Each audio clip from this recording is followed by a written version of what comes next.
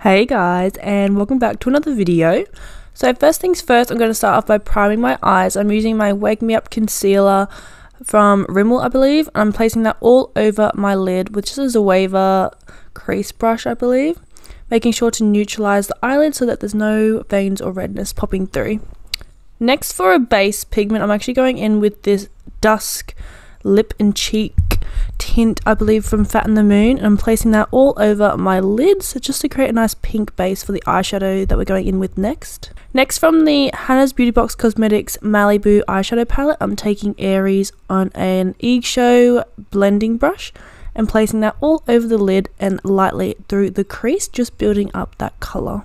I just want a wash of pink over the lids because the focus will be that butterfly like liner, so I'm just basically creating quite a simple eyeshadow base to begin off with.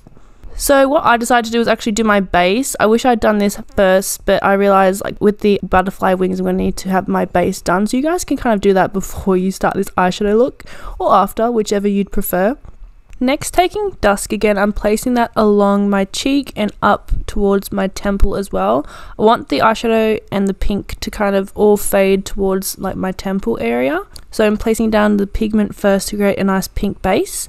And then I go back in with Aries again from the same eyeshadow palette and place that over top, just like a blush kind of thing. You could use a blush if you wanted to, but I decided to keep the eyeshadow and the cheek color the same.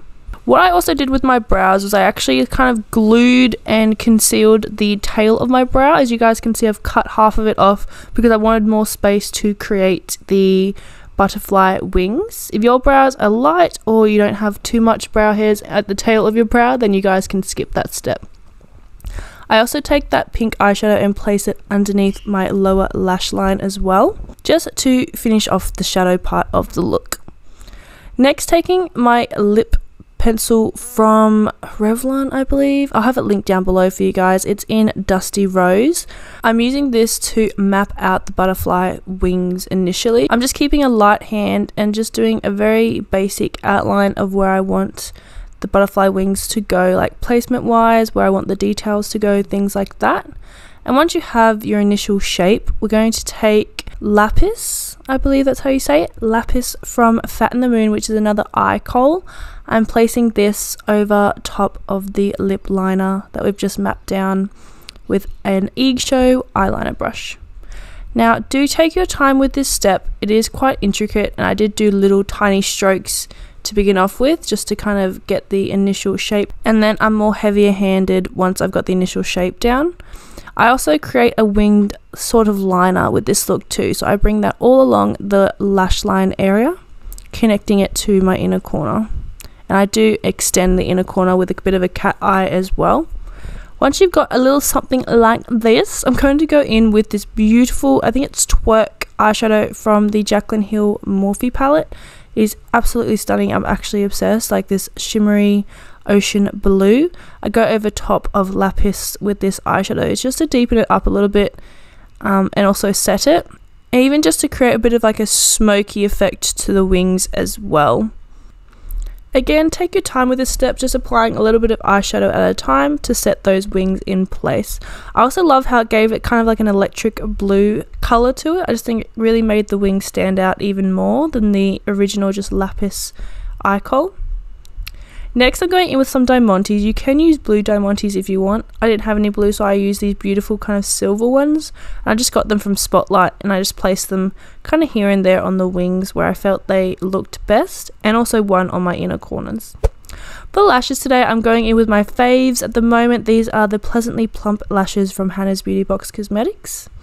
And next I'm going to line my waterline with a white eye kohl to open up the eyes. I actually switched to my NYX Jumbo Pencil Milk because I felt like that eye kohl was not pigmented enough. And I find my NYX Jumbo Pencil Milk, it does the trick perfectly. Then I'm going to finish off by applying some mascara to my bottom lashes.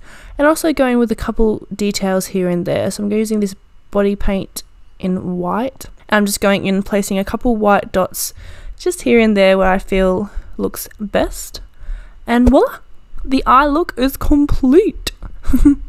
For lips today, I'm just going to quickly just whack them on kind of thing. I'm going in with that lip pencil that we used before in Dusty Rose and lining my lips with that just to give a bit of shape. and a bit of fullness to them. And then to fill in my lips, I'm going in with my Zoeva Pale Plethora liquid lipstick. It's a gorgeous kind of like pinky tone. I feel like it tied in well with the look, especially with the pink eyeshadow on the eyes. And then over top I went in with my lip gloss. I can't remember, I think it's from Bonjour's Paris. I'll leave it linked down below as well, just to give a bit more of a glossy pinky lip. And this, guys, is the completed makeup look. I'm so happy with how this butterfly look turned out. Let me know your thoughts down below and what looks you'd like to see next. Do you want to see more kind of graphic liner looks like this, or would you just prefer to see just a casual smoky eye, cut crease? You know, let me know. I love you all so much, and thank you for watching. I'll see you soon. Mwah. Bye.